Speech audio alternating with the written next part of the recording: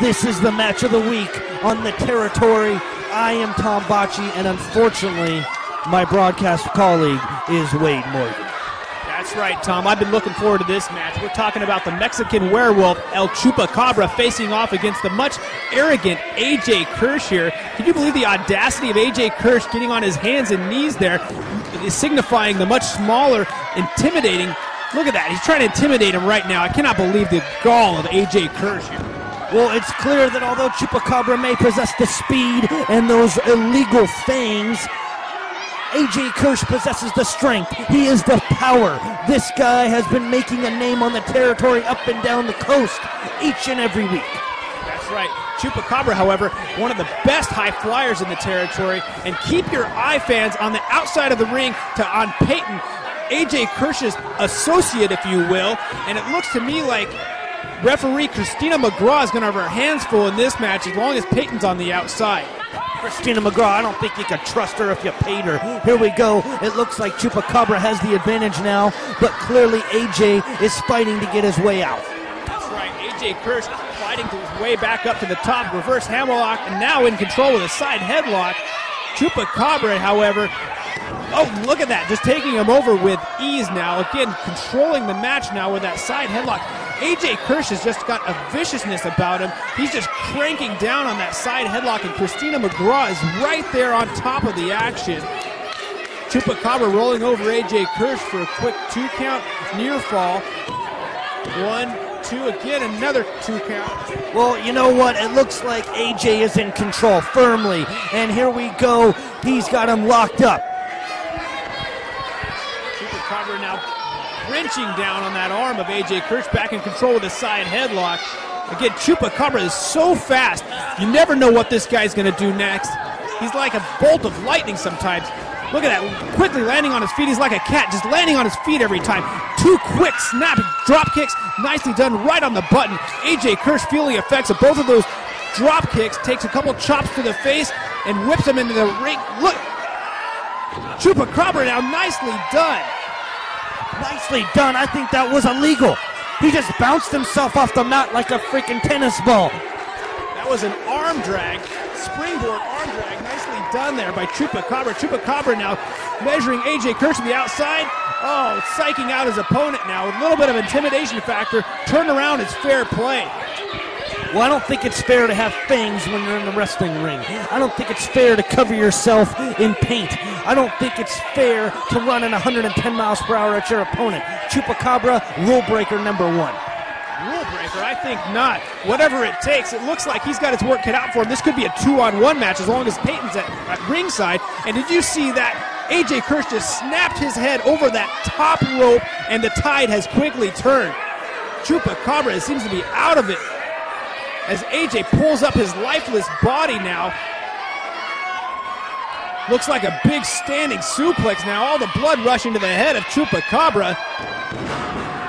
Snapping that head down, and now a huge suplex. Now look at the anguish on the face. That was incredible. Here we go. It's over. 1, 2. AJ Kirsch, obviously the stronger of the two, but again, you can never match speed with Chupacabra. Chupacabra now, look at him. He seems to be out now, sitting there in the middle of the ring as AJ Kirsch has him in that headlock and just really wrenching down. Christina McGraw, again, right there in the middle of the action, asking Chupacabra if he's still in it or not. It looks to me like he may be still conscious here. Getting him back up. Whoa, having the presence of mind to give that quick chin breaker. Oh, another, that's nicely done. Again, so quickly how things turn around here on the territory. Chupacabra now signaling to go up to the top rope. You gotta move, AJ, get out of the way. Chupi's coming up the top. No! Springboard moonsault. AJ Kirsch did have the presence of mind to move out of the way at that last second, missing that clothesline. And huge clothesline. Did you see that? That running clothesline by AJ Kirsch. Chupacabra doing a flip in mid-air. Well, now it's definitely over. Chupi is down and out. I can't believe he got out of that one. Did you see the power behind that clothesline? That's right, he kicked out. And again, that clothesline, that running clothesline just took Chupi off his feet, and he did a full 180 in midair. That reminds me of a fight I saw in downtown Oroville at the Montgomery Street Pub last weekend. You know, one guy punched another guy, and the other guy punched a woman. You never know what you're going to see it here on the territory, especially in Oroville. Look at this. Now, AJ Kirsch just taking it to Chupacabra. Chupacabra seems to be out of it here. I don't know. That running clothesline may have been the tide turner in this match. Oh, look at that. Nicely done by AJ Kirsch. A reverse suplex by AJ Kirsch, dropped Chupacabra right on his stomach, landed on his face. Here we go. It may be over, no, but Chupacabra kicks out on 2. Again, Kirsch still in control of this match. Chupacabra may have his work cut out for him if he's going to have a chance in this. Kirsch picking up Chupacabra by his hair, now going for a sidewalk slam it into a backbreaker. Did you see that? His back just folded the wrong direction on that backbreaker.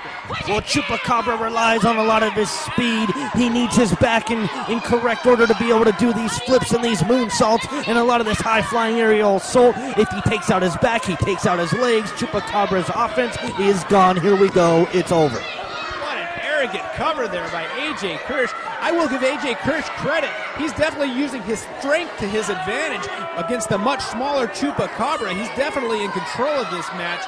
It looks to me like he's just measuring him here, and again, just punching him to the face. It looks to me like a closed fist, though. This AJ Kirsch, you never know what he'll do to win a match. That's the thing about AJ Kirsch. What he'll do to win a match is compete. He's stronger. He's maybe a little cocky, but